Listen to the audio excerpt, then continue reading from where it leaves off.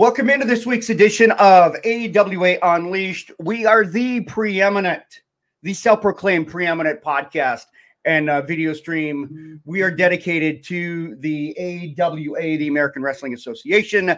I am Chris Tubbs. I am just one small part of this. Let's bring in George Schire and Mick Karch. And guys, I know that last week we covered the heels. This week, we're going to cover the baby faces. We're going to get into that. But I know that before we get into anything else, this is kind of it's a special week, and it's kind of a special week in kind of a bittersweet way, Nick. Yeah, it was. And I find this hard to believe. It's 29 years this week that my good friend, the old Minneapolis promoter, Wally Carbo, passed away. And, you know, the fact that it's 3 decades is just mind-blowing. There's Wally and I on the set of Saturday Night at Ringside. Wally was a character to a fault, but I'll tell you something. He mentored me, and when I was trying to get in with the AWA and it was an uphill battle, Wally was the guy that went to bat for me, and I dearly miss him. And when he passed away 2 weeks short of when I was going to give him a Lifetime Achievement Award at a show in Minneapolis. So never got the opportunity to do that, but I am eternally grateful to Wally Carbo. One hell of a guy, great friend, and again, I can't believe it's 29 years. That's just insane. Yeah, there would be no AWA. There would be no none of this would be possible if it wasn't for Wally Carbo. I mean, is that fair to say, George? I agree, absolutely. You can say Vern, but I'm telling you, Wally was the guy. He was the one that stirred the drink. So I miss him.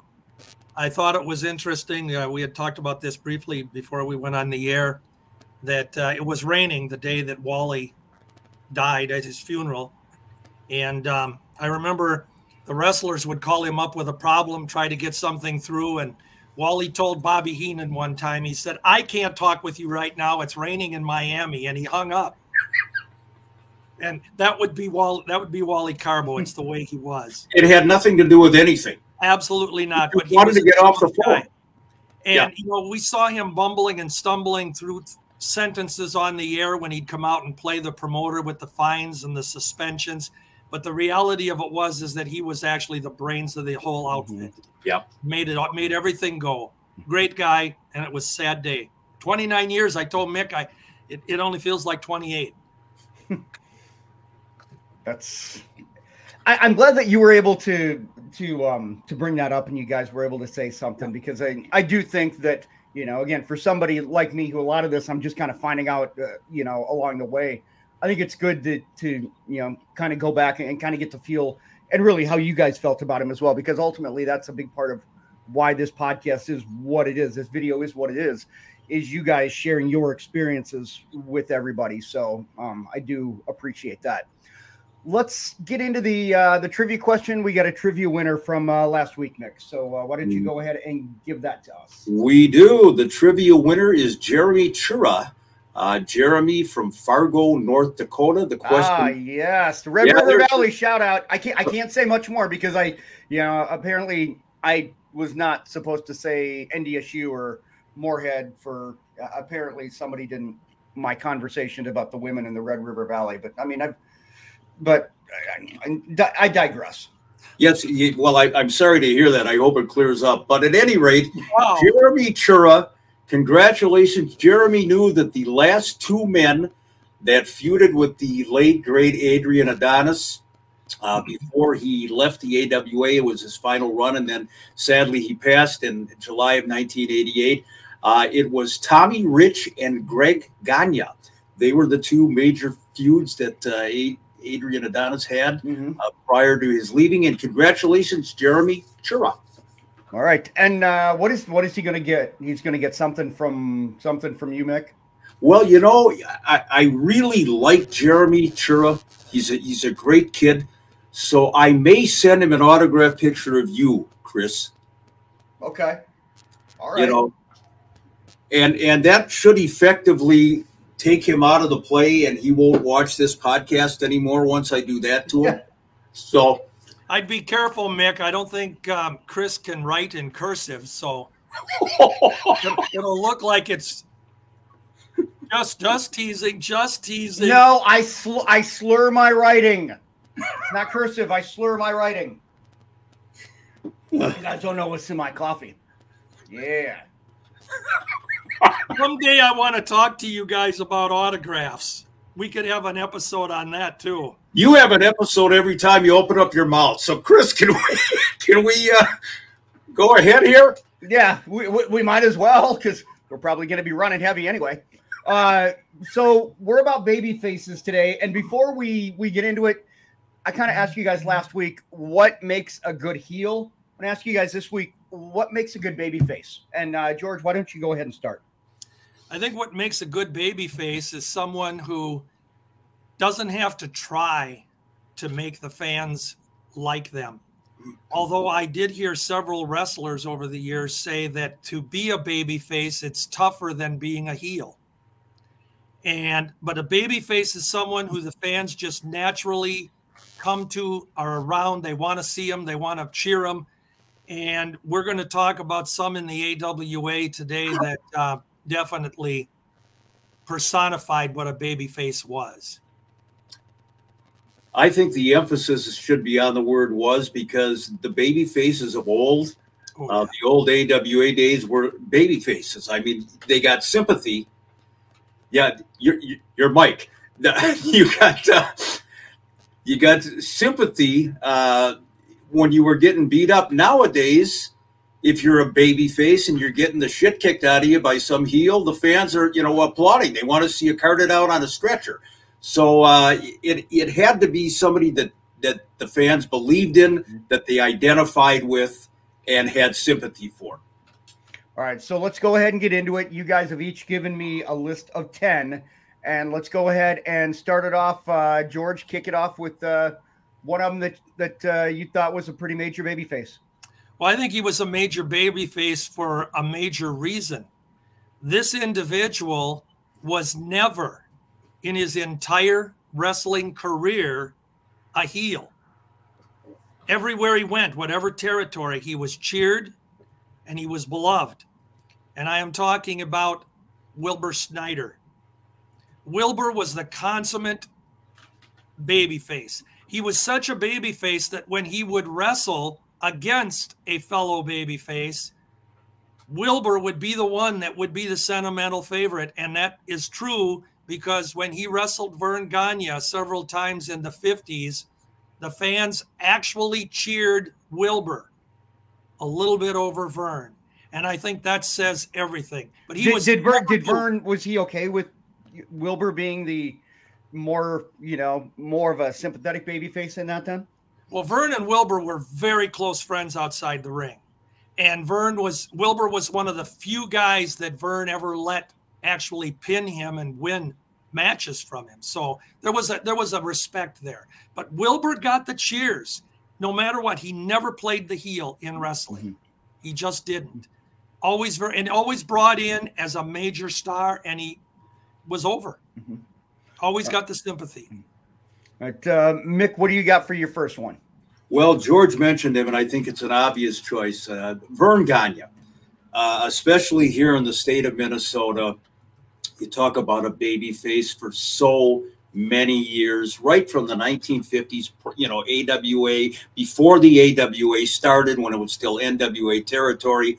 And throughout the years, Vern was the guy. And a lot can be said about Vern, behind the scenes. Some people loved him, some people didn't. But I don't think there was a guy with more charisma. He was Minnesota and Minnesota wrestling, and he hobnobbed with the Hubert Humphreys and the John Kennedys. And Vern was the real deal. He was an all-around celebrity. And anytime you mention professional wrestling in the AWA in the state of Minnesota, Vern Gagne is the guy. Yeah, no question about that. That's the first name that comes to mind with me, because we mentioned Wally at the beginning of the show. But I mean, for the casual fan like me, when I first learned, it's like, yeah, it was all about, Vern Gagne. Georgia, what you got for number two? Well, number two is a guy who was a babyface, but he was equally a heel. It depended on the territory. But in the AWA, Cowboy Bill Watts was the epitome of the late 60s babyface. White hat cowboy, very popular. In fact, a popularity poll that was conducted by the Wrestling News magazine, Bill Watts was named the most popular AWA wrestler. He's holding his plaque there for that award. But the truth of the matter is that he did get more votes than even the Crusher. I will add that the only reason that is that the Crusher was on one of his little vacations at the time, and the fans' memories went a little blank. But Bill Watts was the popular wrestler over anybody during that time period. And when he wrestled Vern in his series of title matches, they cheered Watts over Vern in the sense that Vern was the subtle heel, just by the fact that he would slap Cowboy or do something like that, and the fans would rally behind Cowboy Bill Watts. So very, very popular. But in other territories, he could be a heel. His famous Saturday Evening Post with breakup with Bruno Sammartino, where he was the heel.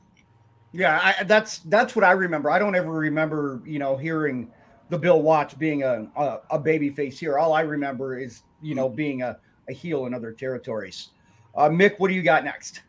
Number 2, the consummate wrestler. And this guy, when he came into the AWA, he came in with some fanfare because he defeated Blackjack Lanza and Kobayashi on television.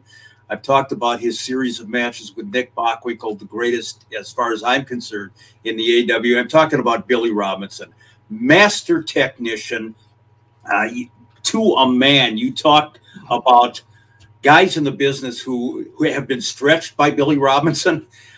He was the real deal. He was no nonsense. He defended the wrestling business to a fault. If you dared to question the authenticity of professional wrestling, you paid for it. If you were a smart-ass rookie trying to get the best of Billy Robinson, you paid for it. Later on in his career, they teamed up with Lord Alfred Hayes. He became a heel. But the babyface years of Billy Robinson for so consistently in the AWA, they don't make him any better. Billy Robinson was the real deal. Where would you put him in terms of maybe just pure wrestlers, all time, like pure amateur could go and what they call a shoot? Where would you guys put him in terms of, like, you know, would he be top 3, top 5? Top 5 for sure. I mean, you know, if not top 3, you know, they talk about Vern Gagne, they talk about Lou Thez and Danny Hodge, but Billy Robinson is right up there. He was a shooter. And even well into his later years, he was still training wrestlers, a no-nonsense guy. And, oh, yeah, top 5 for sure. I would say that Billy's probably right in there with Thez. I'd throw Jack Briscoe in there. And definitely Hodge. Yeah. I mean, he's up there in the top 3 or 4. Absolutely. Okay. I was just curious because, I mean, it really seemed like Vern valued wrestling and you know, amateur wrestling ability. So I was just kind of curious, like, where he would have fallen in that spectrum. What do you got for your next one here, George? The next guy I come up with is a guy named Billy Red Lyons. Billy was so over in the AWA for his 2.5-year run here. Part of it was because he was brought in and immediately thrust into the main events with the guy nobody could beat and nobody had beaten. And that was Dr. X. But Billy came in, beat Doc with his figure 4 leg lock, his own hold, and just became absolutely one of the most popular wrestlers for the next 1.5 years. And then in a great tag team too. So we'll talk about that a little bit later. But he ranks up there with the best of the AWA. All right, what do you got for your next one here, Mick? I think most wrestling fans would go with this one as the guy that they remember the most and idolize the most in the AWA, and even over Vern Gagne, I would say, and that would be the man from Milwaukee, the Crusher. And well, wait a minute, we got a flip flop there. Oh, wait a minute. Nope, sorry, hang on a minute. I clicked the wrong one. I know. Well, guess who number 4 is, ladies? Fines and suspensions, Tubbs. Did you find Crusher's picture yet? Can we go back to Crush? Hold on. Jesus. Well, I'll talk about him anyway. There you go. The Crusher, ladies and gentlemen. There he is. There it is. There it is. God, I make one mistake in like 2 months, and I was like, well, no, the first mistake was hiring us, but talk about the Crusher. Oh, you're not getting paid. Those checks, don't cash those checks for like, 3 weeks. I know, bounce it over to me. Crusher was without a doubt the hero from 1965, and I'm telling you, the next 20, 21 years, on and off, he was the wrestler that made Milwaukee famous. He was the guy with the 100 megaton arms, and anytime there was a heel, a bad guy running roughshod in the AWA, eventually they had to deal with the Crusher. And, of course, he's a former AWA heavyweight champion, former tag team champion on a couple of occasions. Crusher was one of the funniest, most spontaneous promo guys that ever lived. And I mentioned before, away from the ring, quiet family man. You would never expect this guy to be the Crusher. But I think in the history of the AWA, this is the guy. This is the babyface of all time in the AWA. And when you look at the Crusher, attendance-wise, it is a fact that when Crusher would be gone for a month or 2 or 3, AWA attendance overall dropped. And that always was a sore spot with Vern, because he'd have to call up the Crusher. And not that he had an issue doing it, it's that, but he'd have to call up the Crusher and get him out of his self-imposed retirement and bring him back, and he'd get a pop. And as popular as Vern was and got a pop when he was on the card, Crusher was the man for attendance. Is there anybody else that could have done that, or did Vern just know that every time that he would bring back Crusher, he was guaranteed to get that Guaranteed. kind of pop? Guaranteed. And Mick, I think you would agree with that. Absolutely. Crusher was magic. It was an automatic box office bonanza. Yep. You'd have him come in as a surprise opponent for some roughshod bully in the territory that has been, wrecking havoc, and they bring the Crusher back, and pow, attendance to be up, and they could have their program for 6 or 8 months. And it never got old. Did fans just get to the point where they'd expect Crusher and they were like waiting for him then? It never got old, but sadly, Crusher did. Crusher did. And it was kind of like a dramatic drop all of a sudden. He was still, going strong in the 1980s in his feud with Jerry Blackwell, but noticeably Crusher had slowed down a lot when he teamed up with the Baron von Raschke, won the AWA tag team title. The fans at that point weren't buying it. The Road Warriors were even getting cheered over the Crusher and the Baron. So Crusher might have outstayed his welcome a little bit, but during his heyday, #1, absolutely. I would point out that with the Road Warriors, though, that was a new breed of fans that didn't remember the Crusher from 10, 15, 20 years earlier. So that wasn't Crusher's fault. But noticeably, he had that, what we all have to deal with. You get older. Yeah. What do you got? Your next one, George, I feel is fascinating, because last week I talked about the picture that we had. This individual he would scare me if I was a kid and I was looking at, but yet he went on your heels, and there are a few select that make both of them. But this next one I think is pretty interesting. Well, I did this on purpose. Last week I told you that one of the greatest heels was the Wild Bull of the Pampas, Pampero Firpo. And the picture I showed you, he had the big bushy hairy head, and he was in some ominous pose. And now today you see him here much more subdued. His hair is tamed down, and he became a babyface in a battle against Dr. X when they had a miscommunication during some matches. And the Firpo situation is that a lot of the best heels made great baby faces. And when he became a babyface, it was right around 1970. We had what we called hippies, the college set with the longer hair. And Firpo became a hero of the college set during that year or two run. But very popular when he teamed with the Crusher. That was an alliance right away. It fits right in. And the Crusher had forgiven Firpo for all his sins against him. And they became a good team against the Vachons. So very popular. Why, and you guys can both speak to this here, why are there guys that can be on both lists? Like, why do sometimes the biggest heels make the best baby faces or vice versa? I mean, is there just something that they can do? They can flip that switch to so extreme to get over both ways? Go ahead and go, Mick. Yeah, a lot of wrestlers could do that. And I think pretty much, well, 90% of the heels in the AWA at the end of their career turn babyface.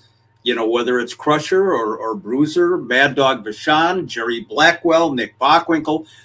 I think it's a longevity thing. I think the fans just get used to these guys. They're here for 10, 15, 20 years. They become part of your family on a Sunday morning in front of So is that a respect thing? Do they just Absolutely. get around to respecting them? Absolutely. And I, you know, they grow on them. And also they've established themselves as such a tough guy and such a star that they can make that switch. They can immediately go from heel to babyface, and the fans accept it. Like, yeah, this guy's the real deal. I think the longevity thing and the familiarity is the most. I think you also have to throw in there the storyline aspect of it. Yeah. It's always interesting. We just talked about Firpo. The Crusher needed a partner against the Vachon brothers. And he said the Bruiser was busy. He couldn't get a hold of Bruiser. And he was going to surprise the fans and get somebody as rough as the Vachon brothers. Well, out of nowhere, he comes up with Firpo. Now, Firpo and Crusher had Donnybrooks for several years against each other. But it's that mutual admiration that they have to go against two guys that they hate more than each other. Or so they tell you. Yeah. And the fans rally behind them. And then Firpo is doing what other guys couldn't do against the Vachons, and that is match them in their roughness. And that's where that love of it. But Mick is right, though. It's the longevity thing, too. You come to respect them for what they do. All right, Mick, let's get to your next one. And, I mean, obviously, oh, what a shock. Here. Sorry. What a shock this is going to be. If we could get him up on the screen, and, you know, and in the scheme of things, again, in terms of longevity, this guy was in the AWA for just a few years, but they were the biggest box office years in the history of the AWA. And, you know, it's Hulk Hogan. Hulk came into the AWA with the intent, the promoters wanted him to be a heel. He had Johnny Valiant as his mouthpiece, and it didn't work. Immediately, the fans were cheering Hogan. You know, the Rocky III movie had come out at the same time. I think Hulk Hogan, in terms of all-time attractions in the AWA, if you don't say Hulk Hogan, you're really not being fair. And those of us who are old school can say, you know what? But the reality is this guy was filling the St. Paul Civic Center every single month until he left the territory. Now, question, would the AWA have survived had they put the title on Hulk Hogan? We've talked about that. No, they would not. It was inevitable. But you can't argue with success. There's only one Hulk Hogan. He's the recognizable figure for modern-day wrestling. Was he just so different from anything else that had come along? Is that why, like, the fans are like, this person is just so unique? I mean, because if I think about everything that the AWA had before that, you had every shape, size, type of individual. What was it about Hogan that people loved him right from the get-go? I think, first of all, the Rocky movie had a lot to do with it. You know, it was a simultaneous popularity thing. Catch the casual. Yeah, to the casual fan. And Hogan is a 6 foot 8 inch, 300-pound, bronzed, tanned beach guy, you know, guitar player from Florida. And the AWA really did not have anybody like that on top before. The timing was right. The eras were changing in wrestling, and it was a whole different ball game. And Hogan was the absolute piece of the puzzle at the time. And I think we have to also go again with that. You know, you said the eras were changing. It goes back to that fan base again. By the time Hogan got here in the very early 80s, the old breed of wrestlers that had been around from the 50s, 60s, and 70s were now pushing their 50s, upper 50s, and age 60s.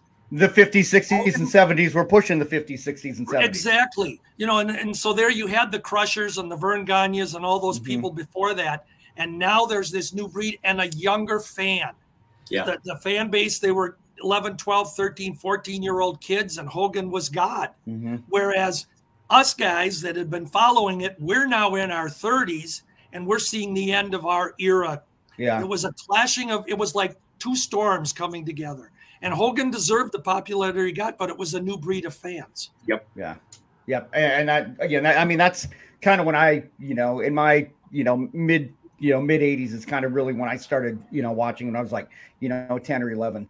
Let's get to your next one here, George. Well, I'm going to go with another guy who was a heel. He was on my list last week, and that's Dr. X. For 3 years as a heel, he was, nobody could beat him. Nobody could touch him. Everyone wanted to see him beat. They wanted to see him unmasked. They hated him. When he left and was gone a year, he came back. There he is with promoter Eddie Williams. And this was declaring he's a good guy because he has a white mask on now, not the black one that he had worn previously. But he came back and he said that his young kid, his young son, got beat up at school for defending his dad, and that his dad was a wrestler. And he said, I wanted to make my kid proud. And so I'm turning over a new leaf. And of course, he had some battles with Larry Hennigan, Lars Anderson, Ray Stevens, the familiar breaking his leg angle. And Doc for the next 2 years was right at the top of our babyface parade. I mean, can you get any more?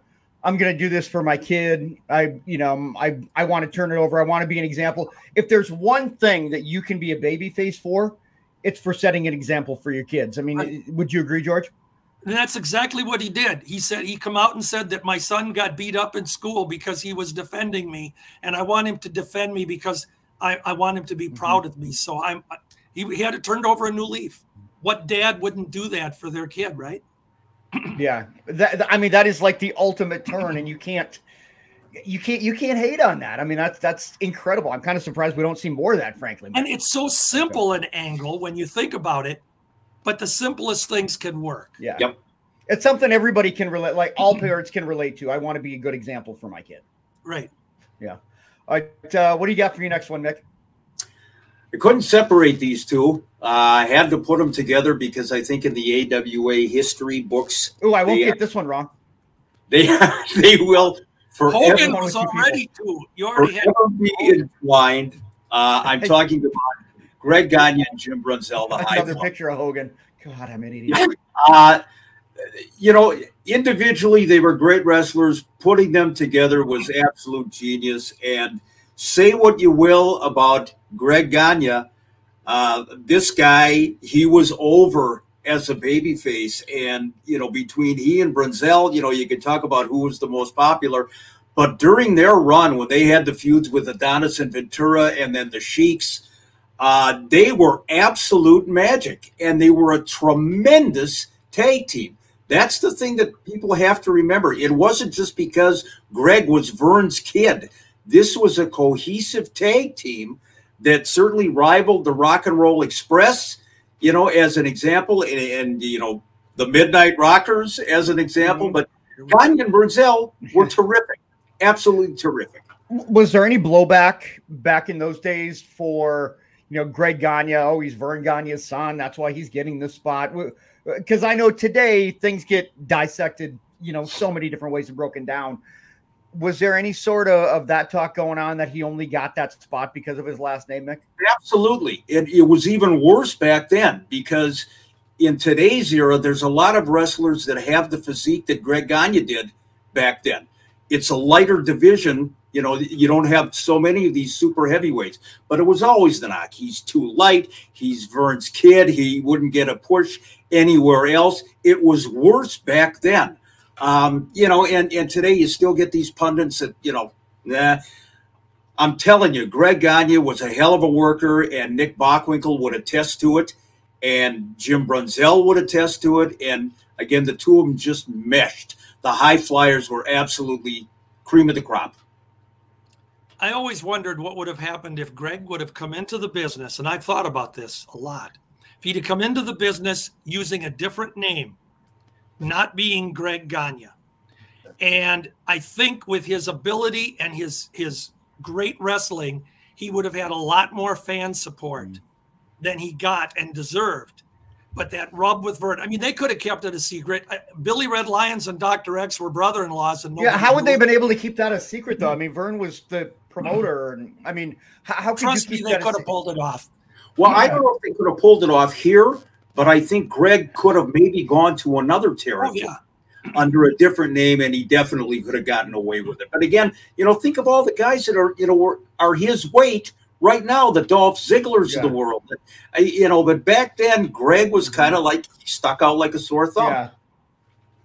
Yeah, I think that's an interesting point, George, that you bring up about, you know, keeping it a secret and everything.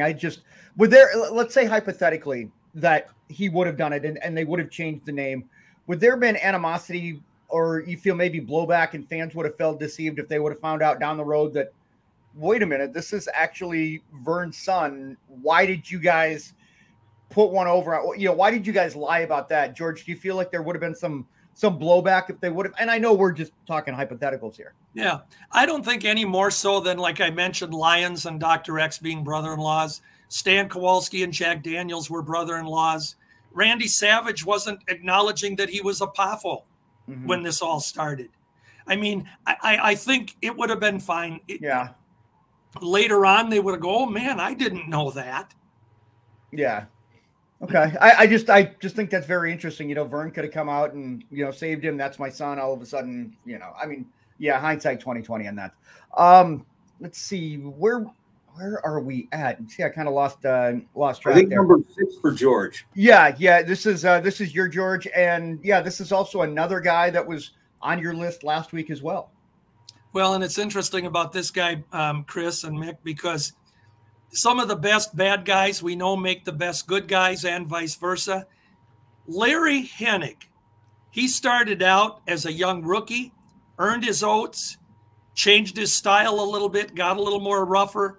Then he was Big Red Hennig. Then he was Pretty Boy Hennig. And eventually he reverted to Larry the Axe Hennig. And it's that whole story of coming full circle, where we've seen him beat everybody up and be so dominant. And then all of a sudden, he did something that drew the fans to him.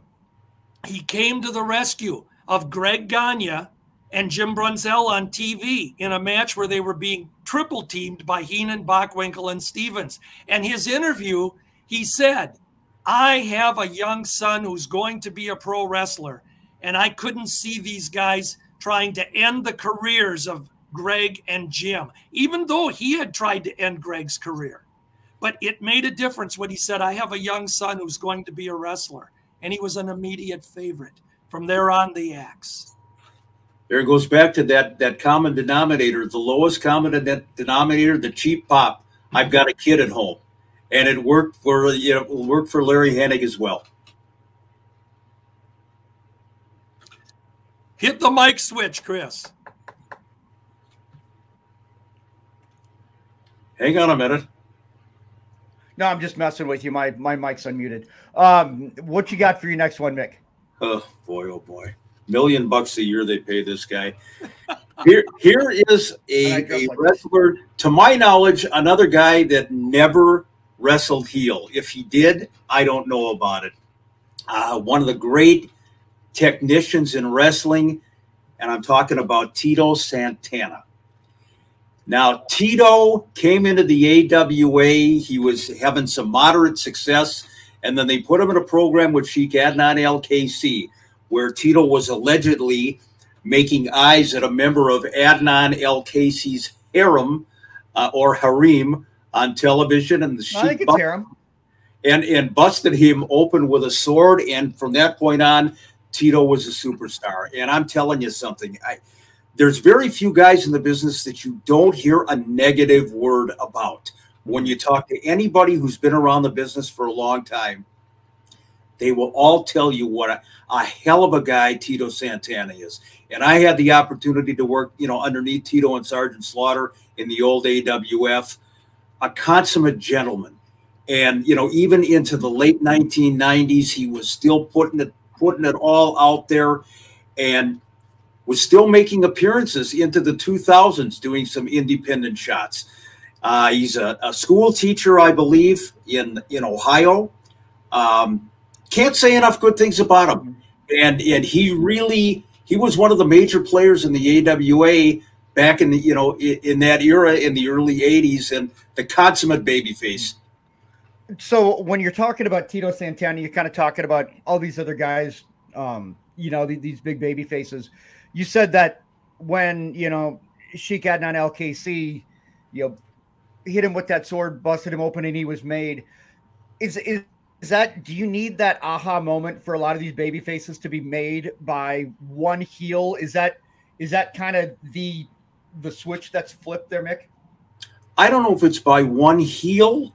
But certainly there has to be a defining moment for a babyface. They bring a guy into a territory and they groom him and they put him out in front of the fans, as they do. And hopefully he kind of grows on the fans and they catch on to him real fast. But there's always that defining moment. There's some heel that attacks him. There's somebody who says something despicable about him or his family.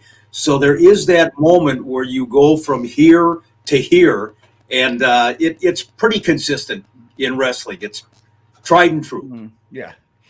All right. I think with Tito, when the Sheik attacked him with the sword, you have to remember the common denominator is that the Sheik was abusing his lady friend in the ring and pushing her around.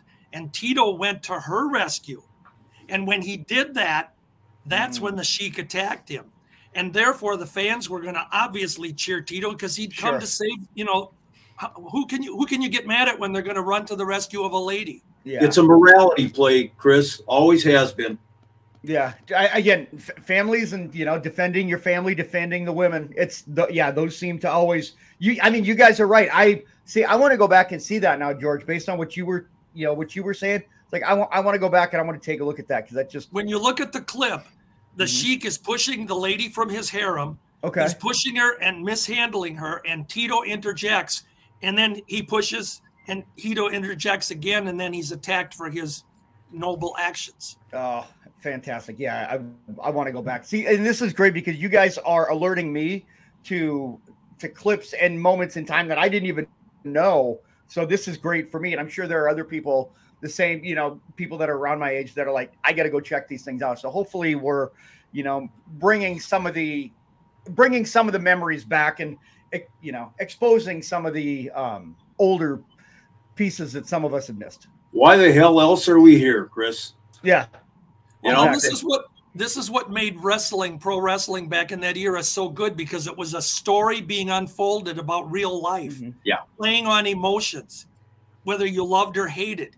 And morality, and the storylines were all about that. Yeah. What do you got for your next one here, George? The next guy. Now, Mick just mentioned Santana that he didn't think he was ever never a heel, and I think my guy Edouard Carpentier falls into that category as well. His entire career, he was in the babyface role, the Frenchman. He'd come out and play the very calm and collected, speak a little French to the fans, and his actions in the ring were always very noble.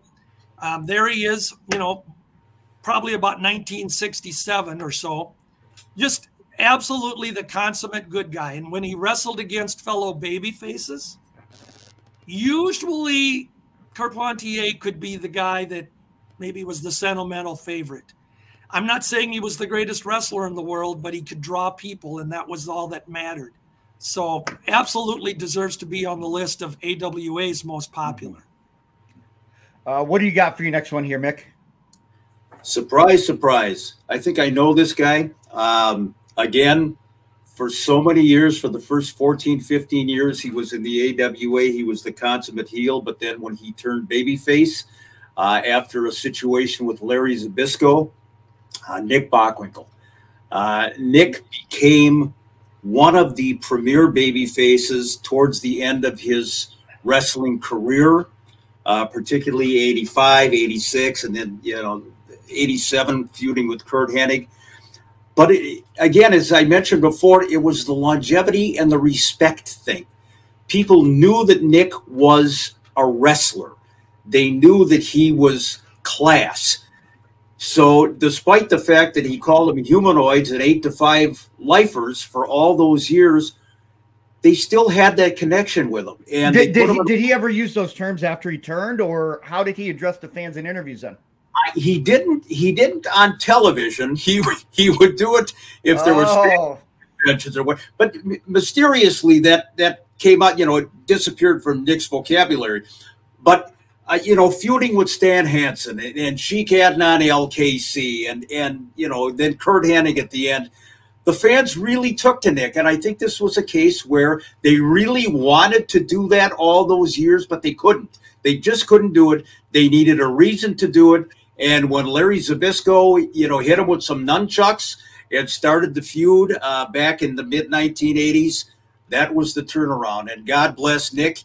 He had started his career as a babyface, not here, but when he came to the AWA, he, of course, started as a heel and then transformed into the babyface. This guy, that just get choked up. I miss that guy. Yeah, I could tell just by looking at you that it means he means a lot to you guys. Yeah, and yeah. I know that there's not. I don't think there's enough that we could say about Nick Bockwinkel that you guys could tell stories for days and days and days. I was telling Mick before we went on the air, if you look directly behind me, you see there's a photo that has myself with Nick Bockwinkel and Jim Brunzell, Rick Renslow, the Hennigs, and the Sheik are all in the picture. But that was at Nick's 60th birthday party.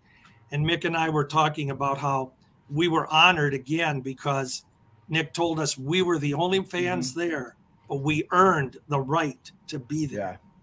Yeah. And we were the only fans. That says something.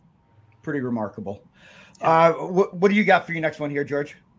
I picked out Red Bastien. Boy, I'll tell you what, here is a Minneapolis-born, Minneapolis-bred guy who started out here just a scrawny kid, and he went on the road around the world, the country, big tag team wrestler, and he came back home to the Twin Cities in 1969. He was hooked up with fellow redhead Billy Red Lyons. To this day, other than the High Flyers, I don't think you could have a better babyface tag team and more cohesive in the way they work together, and extremely popular. He teamed with the Crusher, with Hercules Cortez, and fans just loved him. And his matches were always excitement. He was very aerial moves, just really one of the, and outside the ring. He wasn't fake. A lot of the good guys in the business were the heels outside, personality-wise. Red was just a gentleman. You talk about missing somebody. I miss Red. Visited my house. We had beers on the deck. Had a steak together on the grill, and his phone calls. But in the ring, the fans poured around him because he was popular. What do you got for your next one here, Mick?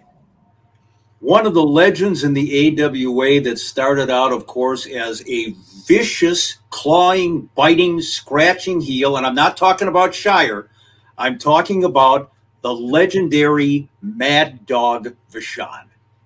Now, of course, for the first, look at that. You got a Mad Dog on the right, and you got a dog that looks like he got neutered on the left. Boy, what a combination that is. That one goes back to 1990. But Mad Dog Vachon, talk about a guy who made the transformation 180 degrees. I mean, for so many years, he was so hated from the mid-1960s through the 70s, just despised. And when they turned Mad Dog, and again, occasionally he would team up with the Crusher. He would team up with Vern Gagne. God, I feel like anybody that would team up with Crusher just got that, quote unquote, the babyface Rob, as they would say. Oh, yeah. And they would always go out looking for the guy that they hated the most and despised the most in the business. Crusher did it, Vern did it. They always managed to find the dog, you know, underneath the bar stool someplace, or, you know, Crusher bought a ticket to Algeria and found him in a back alley eating garbage. I don't know where they found him, but Mad Dog Vachon was so beloved the last several years of his career, and his feud with Jerry Blackwell may have been at least top 3 or 4 all-time feuds in the AWA. Everybody remembers Mad Dog building the pine box, the coffin for Mad Dog Vachon, for Jerry Blackwell. And, of course, the dog sadly was hit in a hit-and-run accident and knocked into a ditch, laid there for several hours, and as a result lost his leg. And very, very sad ending. But outside the ring, another one of these guys, like George was saying, a lot of the baby faces were big-time heels when you got away from the ring. Mad Dog Vachon was an absolute pussycat. Just real quick, one time we're at Cauliflower Alley Club, and Mad Dog is going past me. He's in a wheelchair. Somebody's wheeling him, and he looks up at me, and he says, "I have to go find a fire hydrant." So the dog had to take a leak. And Mad Dog Vachon was an absolute pussycat outside the ring. One of the greatest and toughest that ever lived. It goes back to that storyline, too, when what cemented the dog being a good guy permanently was when Vern Gagne, of all people, went to his mortal enemy, the dog, and begged him to be his partner against Ray Stevens and Pat Patterson, who Vern couldn't beat because of their dirty tactics. So he got the dog. And then you have that storyline for the fans. Can Vern trust the dog? Can the dog trust Vern? Will they turn on each other? So there's that added intensity to the match. But they were together, and they won the tag team title. Yeah, and that's another one of those storylines that's, you know, old as time. What do you got for your next one here, George?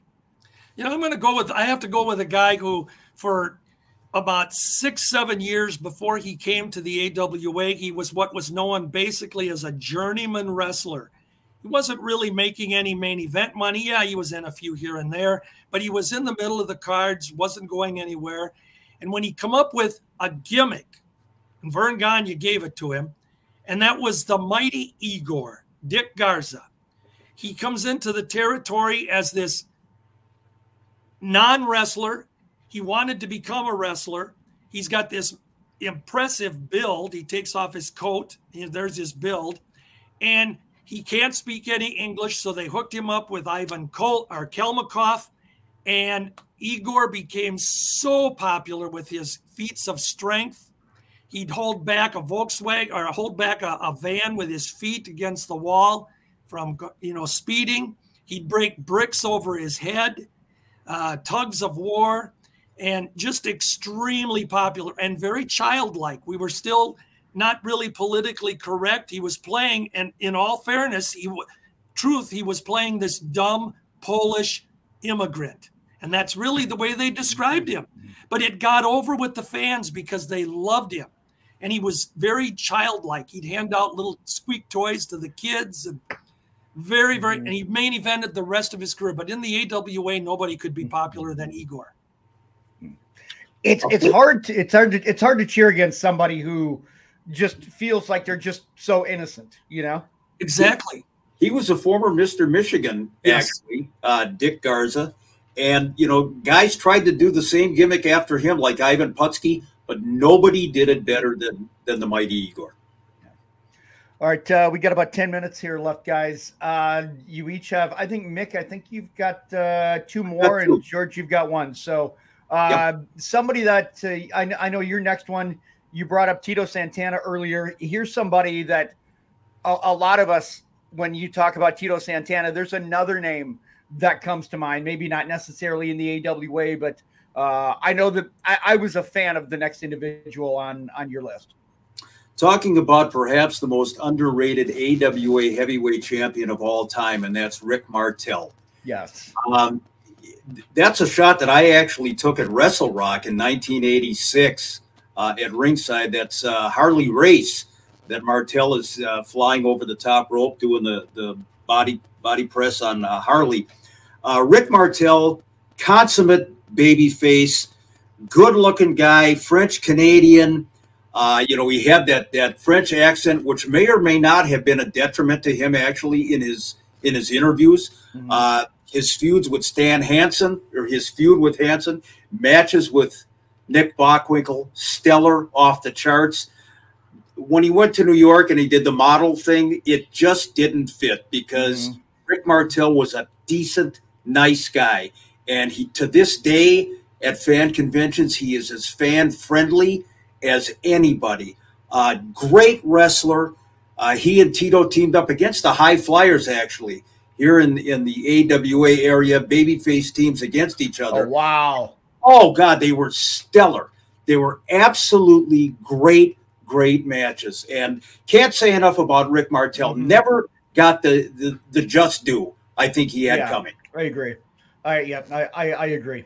And you each have one more. I know, George, you've got one that he's somebody that we've mentioned on a couple of other shows. And I know this is one that AWA fans, they've loved for several reasons. Well, and I'm going to mention George Scrap Iron Gdaski. You know, he wasn't a big name as far as main eventers go. He usually wasn't even in the middle of the card. If he was on the card, he was in the opener. And the key thing about George Gdaski, though, is that he was an accomplished wrestler. He was very good in the ring. You could tell he knew what he was doing. He didn't need other wrestlers to tell him how to work a match. And the fans loved him because in most cases, he was in against somebody who was always meaner and tougher. And they always rooted for him because they wanted him to win. And George did get some wins. He was the true underdog and very, very popular with the fans and very popular outside the ring. You could have a conversation with George Gdaski. A lot of times at spot shows when I'd go, he'd be putting up the ring. You could sit down and talk with him and he'd talk back with you. And just an all-around good guy who obviously has to be listed on a list of favorite baby faces in AWA wrestling. And I think that's a great point and something that people can respect is that you talk about spot shows. For anybody that's put up a ring, that's not easy. And there are some people that, hey, they feel like they are above putting up the ring or tearing down the ring. And to still do that, you tell me that. And I appreciate that because that's a work ethic. And I think that's also something that people can relate to. Well, you know, I think the thing interesting about Gdaski is that, as I said, he was an accomplished wrestler. Mm-hmm. And he could have had a bigger push if he'd have wanted to, but he chose the role he was in, and he was happy to run that truck hundreds of miles every night to some small town in Nowheresville and put up a ring. And he'd take it down and then head to the next town and then work TV and a match on the local card as well. Just a nice guy, really. And Mick, I know your last one is something along the same lines. Yeah. Perfect segue. And I'm honored to know this guy. And I think George feels the same way. Absolutely. Without a doubt, Sodbuster Kenny J, when you talk about the baby faces in the history of the AWA, everybody remembers Kenny J. Kenny, one of the few enhancement talents to actually get an award from Cauliflower Alley Club. He did it all. He wrestled for years and years. They billed him out of Cleveland, Ohio. I don't think Kenny, Kenny says I might have flown over there one time. But Kenny, and they call him the Sodbuster because we talked about it before. He legitimately was in the landscaping business. Kenny did everything. He wrestled every big name star that came through the AWA territory. People remember him for putting over Muhammad Ali back in the day in the 1970s on Wide World of Sports. I can't say enough good things about Kenny. You talk about the carpenters, the guys that build the business and make the stars look good. But outside the ring, you would be hard-pressed to find a nicer guy with a bigger heart than Sodbuster Kenny J. And I know George will agree with this. Talk about a guy who's charitable. He is just the best. I love Kenny J. We got about 5 minutes, a little less than 5 minutes here left, guys.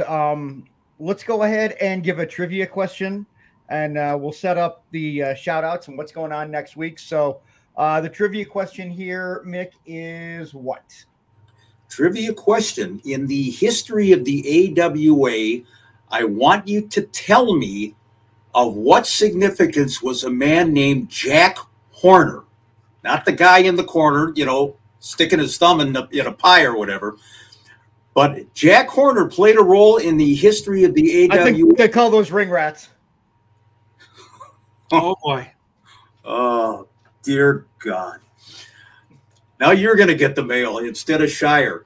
But at any rate, Jack Horner played a role of some significance in the AWA, and tell me what that is. Send me an email. You got 48 hours to do so. And I should remind people, if there's more than one winner, we toss them all in a hat, pick one winner, and you'll get some wrestling memorabilia. Hopefully it's a different hat than that one that Marty pulled Andre's name out of. Oh. What? Okay. Oh, we don't have time for the story, but now I'm very curious. We got about 2 minutes left here, guys. Let's get some shout outs here, and go ahead. Let's go ahead, and I got it on there. So Mick, why don't you go ahead and do it first? My good buddy Dale Spear. Dale was born and raised in the state of Maine, and then moved to the Twin Cities area. Lived here for a long, long time. He's a broadcast journalist. A huge wrestling fan, attends all the conventions, a former broadcast colleague of mine, and listens to the podcast religiously. Downtown Dale Spear, one hell of a guy. All right, Georgie, go ahead. I've got a shout out to my buddy from Chicago, Rich Tito. Rich is the consummate wrestling fan. He loves to collect old memorabilia, and just an all-around nice guy, and I've just been honored that we had a chance to meet some years back in person. He follows our podcast. He always has nice things to say about it, and just a good guy. And Rich, I love you, man. Thanks for being on board.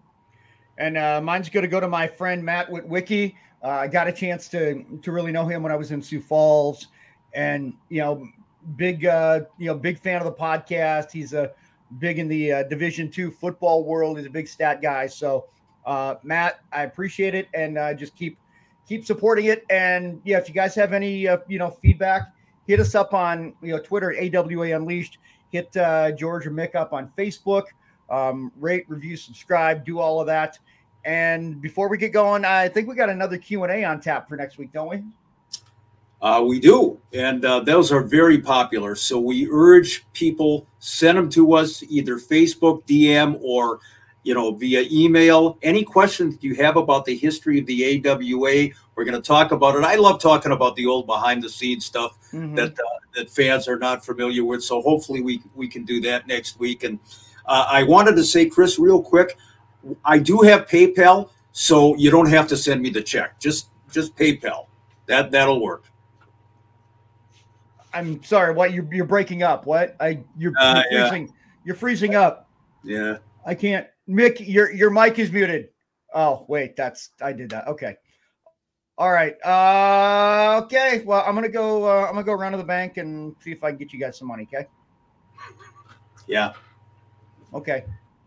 Bye. Thanks, everyone.